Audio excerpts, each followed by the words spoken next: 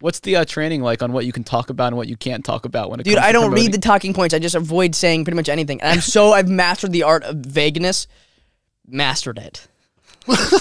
I've gotten so good at being so nondescript, but also using so many flowery words and sounding like I'm saying something, but I've really said nothing at all the entire time. Just rambling. It's like I've mastered, you know what I did? Is like, you know, like writing an essay or something in school and you didn't read the book, but you're like, this was a book about so many incredulous, genius things. I loved the part about the character development and the ride of the lifetime.